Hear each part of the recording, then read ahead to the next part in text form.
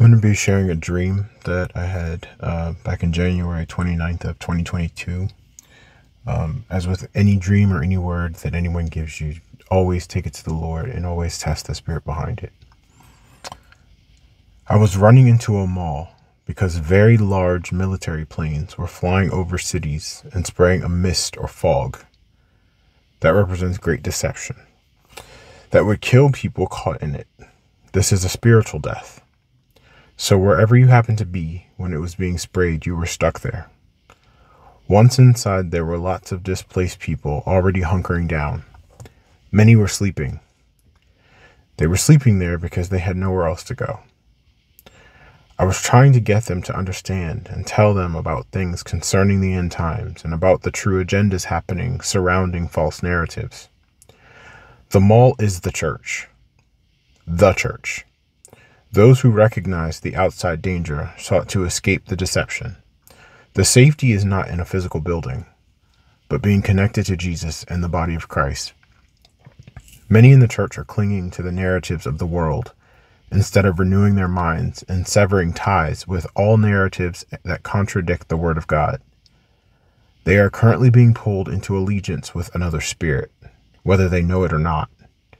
It is seducing them to yoke themselves with unbelievers based on emotion, politics, racial grievance, sexual identity, and many other carnal causes. There will be a high price to pay. It's an article I found later after the fact, while expounding on this dream. U.S. Special Operations Command, responsible for some of the country's most secretive military endeavors, is gearing up to conduct internet propaganda and deception campaigns online using deepfake videos, according to federal contracting documents reviewed by The Intercept. The plans, which also describe hacking internet-connected devices to eavesdrop in order to assess foreign population susceptibility to propaganda, come at a time of intense global debate over technologically sophisticated disinformation campaigns, their effectiveness, and the ethics of their use. Romans 13:11. Wake from sleep, cast off the works of darkness, and put on the armor of light. Behold, I am going to come like a thief. Blessed, happy to be envied, is he who stays awake or alert, and who guards his clothes, so that he may not be naked, have the shame of being seen or exposed. Revelation 16:15. Some wanted to hear and know what was actually coming. Many were listening, but there were one or two who wanted to shout me down to keep the others from hearing and being saved. I ended up leaving that place. God did not tell me to leave. I allowed the ones trying to shut me down to drive me away from the place God put me. I stepped out of His will because of people and searched for somewhere else to go. Note, this is why the Lord has been repeatedly saying to slow down, get quiet, be still, so I don't get anxious or restless and begin to wander and lose my alertness and no longer have my clothes. Clothes represent righteousness. In my wandering around the mall, I ended up naked, but I was not ashamed, as there were many others who were naked, and many who were clothed. Those who were naked were united and joined together, but their unity was not in God or His will. Many who attend the church gatherings are not actually walking with Jesus. Isaiah 47:3. Your nakedness will be uncovered. Your shame will also be exposed. I will take vengeance and will spare no man. Nudity now has implications of sinfulness attached to it.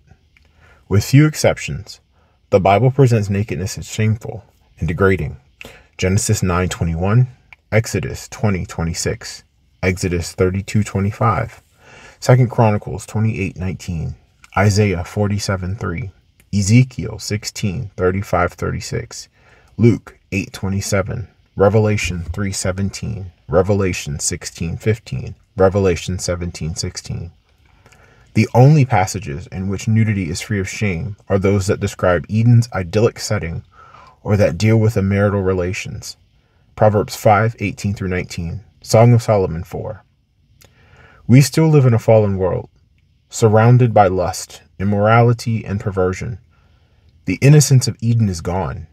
Nature's philosophy ignores the results of the fall. Even in asexual contexts, public displays of nudity dishonor God by pretending an innocence that no longer exists. A Christian should definitely not be a nudist or participate in nudist activities. Back to wandering the mall.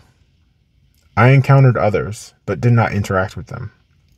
As I roamed, one woman was with her husband and pointed out that I was naked and made an effort to associate all of us who were naked as being united in common cause. In the context of this dream, she would have been trying to get me to see that I was connected to people who were no longer in right standing with the Lord, possibly a form of rebellion, but I did not receive the correction. You must submit to and endure correction for discipline. God is dealing with you as with sons. For what son is there whom his father does not thus train and correct and discipline?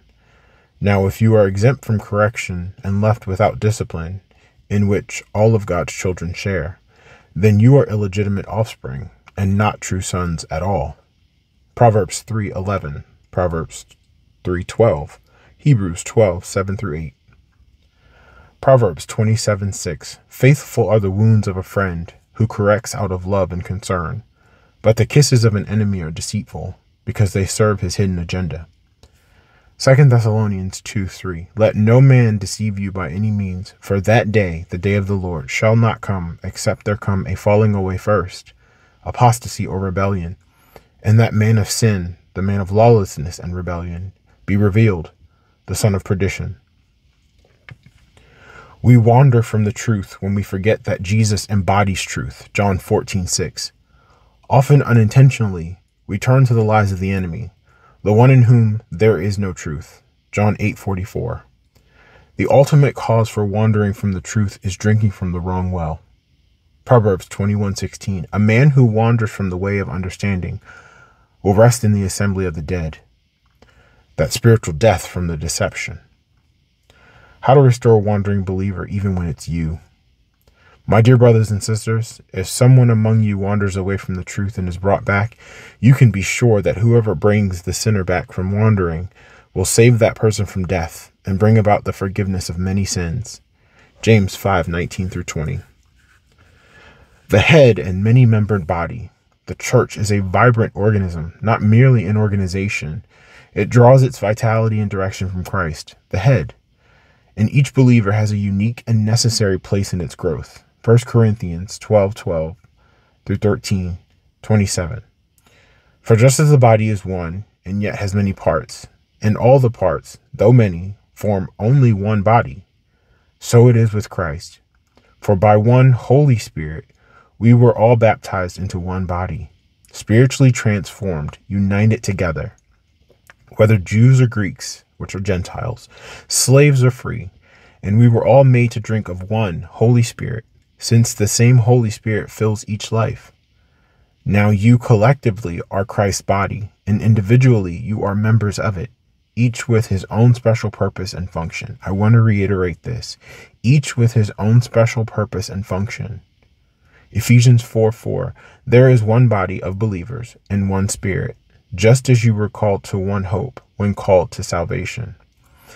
It is vital that we know and believe the identity and purpose that God has given us through Jesus. It will keep us from wandering aimlessly within the church, from getting restless and disillusioned, and from allowing ourselves to open a door for the enemy to whisper into our minds and draw us away from the truth. We must close every door that gives Satan access. Our allegiance must be to the Word of God at the cost of everything else, including what the world says your identity should be, because our real identity is found only in Jesus. We must be very careful what we allow into our spirit, and whom we allow to speak into our lives. As believers, we cannot listen to the narratives of the world at all. And even within Christianity, we must be filled with the Word and His Spirit, so we can discern almost right from what is actually right. 1 Peter 5:5. In the same way, you who are younger, submit yourselves to your elders. All of you clothe yourselves with humility, toward one another, because God opposes the proud, but shows favor to the humble. Revelation 3:17. The Laodicean may not necessarily say these things consciously, but he broadcasts it for all to see by his works and his way of life. He thinks he lives in his golden years, being blind to his own spiritual poverty. However, in the real tragedy of the situation, he thinks he's in good standing with God. Christ judges differently. Very concerned, the Laodicean cannot see his spiritual condition. He is spiritually bereft. Christ describes the Laodicean as poor. Biblically, poor does not mean the same as our normal English usage of the word. It indicates someone who is weak, with no consideration of how wealthy he may be.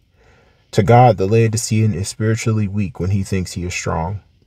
Next, he is blind. Of course, this is not physical blindness, but a lack of spiritual comprehension or judgment. Just as a blind person cannot use his eyes to judge a circumstance, the Laodicean is unaware, unknowing, unobservant, uncomprehending, and heedless. Christ also judges him as naked. Clothing or its lack illustrates a person's state of righteousness, and here it shows converted people who are still carnal. As Paul called the Corinthians, 1 Corinthians 3:3, the Laodicean is dominated by his fleshly attitudes. Physically oriented, he is governed by human nature rather than by God. Wretched and miserable together provide further descriptions of poor, blind, and naked. Because they are poor, blind, and naked, they are wretched and miserable, even though they have not realized it. Miserable has been translated elsewhere as pitiful or pitiable. Wretched is especially interesting. In other places in the New Testament, it indicates destitution because of war. God means that while they may be wealthy, they are losing the spiritual war against Satan and their carnal nature. Revelation 3:17-19. The Laodicean's problem is that he does not even grasp that he is one, nor does he seriously consider the possibility. He really believes he is a Philadelphian. He is blind to his nakedness and instructed to salve his eyes so he might see. This reality should cause anyone who considers himself a Philadelphian to take a long, hard look at himself in the light of Scripture. Could we be deceiving ourselves about our true state? Jesus Christ says so. It is somewhat paradoxical, but in this day of scattering and chastening, if we think we are Philadelphia, we are probably Laodicean. If we think we are Laodicean, we may be waking up and beginning to see our faults. If we do something about them, as we will be donning garments of true righteousness. Revelation 3:18. Gold, clothing, and eye salve represent the three major industries of Laodicea: banking, textiles, and medicines. Gold, spiritual riches, 1 Peter 1:7, contrasts with the word poor, and fire symbolizes trial. God advises them to obtain spiritual riches produced through trials, which the self-sufficient Laodicean avoids by compromising. White garments contrast with their nakedness. Clothing helps us to distinguish people in groups. Because of the differences between men and women's clothing, sexual distinctions can be made. Clothes reveal status. A man in a well-tailored suit falls into a different category than a beggar in rags. Clothing provides a measure of comfort and protection from the elements. It hides shame and deformity. Biblically, God uses it to symbolize righteousness.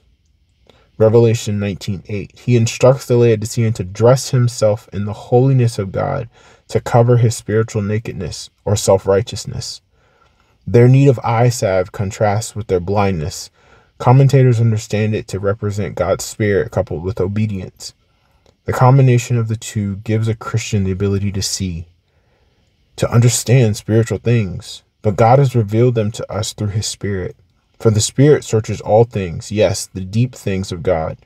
For what man knows the things of man, except the Spirit of man which is in him? Even so, no one knows the things of God except the Spirit of God. 1 Corinthians 2:10-11. The fear of the Lord is the beginning of wisdom. A good understanding have all those who do his commandments. Psalms 111:10.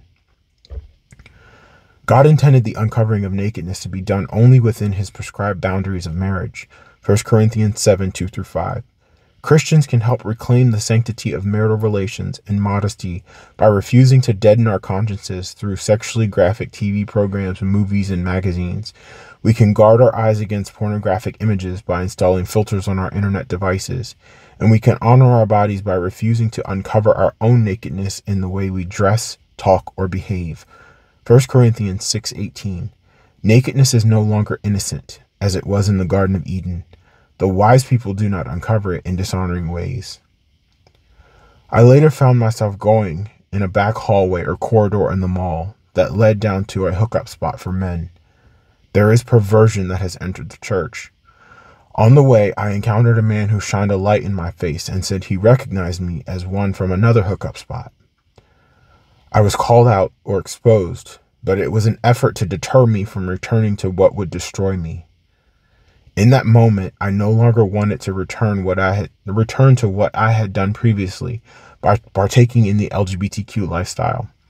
I knew returning to that was not the answer, but I still allowed shame or offense to drive me to run back to where God delivered me from.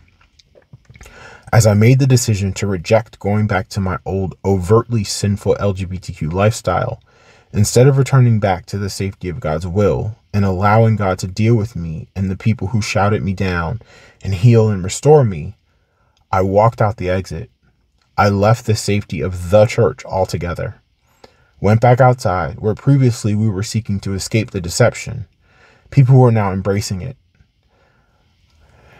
and was again clothed. But this time it was in my own righteousness. Righteousness is moral rightness and acceptability, especially before God. It points to a person's holiness and purity in heart and action. Self-righteousness, then, is a righteousness that comes from someone's own goodness and work. As Christians, we completely rely on Jesus' righteousness, not our own. Like all the other people who were united in common cause, but the common cause was not Jesus. They were moral, but were not walking in the truth of his word because they were not born again or even repentant. There was chaos and tragedy all around once outside, but I wasn't afraid or panicked. I was unrepentant and believing I was okay. But I was now walking in my own strength, thinking I was prepared to handle what I was about to face. Like all those taking the patriot oaths of allegiance and rising up in global rebellion, they are not walking with Jesus, but in a form of godliness, denying the power to come out of sin. Many are seeing themselves as righteous because they are comparing themselves to the once hidden, overtly wicked evils now being exposed. It allows them to rank their sin so low that it barely registers on their meter. Jesus pronounces a blessing for those who, during mankind's darkest moment, watch. That is, they are living prudently and properly. The natural byproduct of this close relationship with God is being alert to religious deception. Those who frame their life around the coming kingdom of God, will watch and keep themselves from the wiles of the devil. This is the end result of fulfilling the role of a watchman within the body of Christ, to be found standing in the faith, blessed of God at the dawn of his kingdom on this earth. Our world is moving toward this time of global cataclysm.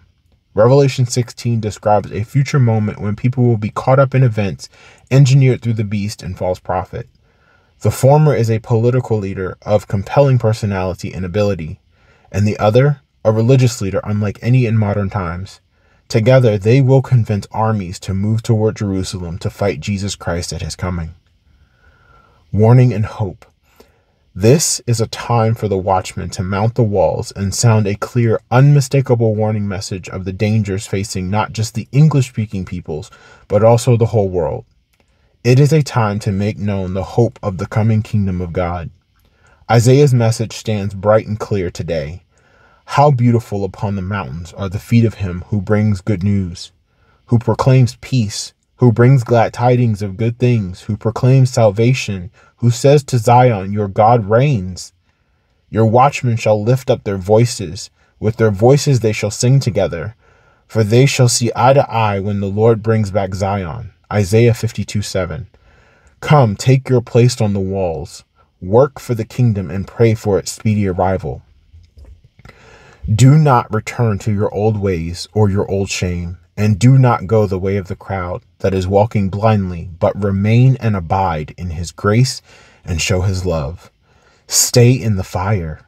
Stay in his will, no matter how uncomfortable you are. Trust him. Do not turn to the left or the right, but remain on the narrow path. God bless you in your obedience. Get dressed and stay dressed. The King is coming. Romans 13:14. But put on the Lord Jesus Christ and make no provision for the flesh to gratify its desires. We literally clothe ourselves in Christ. He is our spiritual clothing. Romans 13:11. Wake from sleep. Cast off the works of darkness and put on the armor of light. But when the king came in to view the guests, he looked intently at a man there who had on no wedding garment. And he said, Friend, how did you come in here without putting on the appropriate wedding garment? And he was speechless, muzzled, and gagged. Then the king said to the attendants, Tie him hand and foot and throw him into the darkness outside. There will be weeping and grinding of teeth, for many are called, invited, and summoned, but few are chosen. Matthew 22:11-14.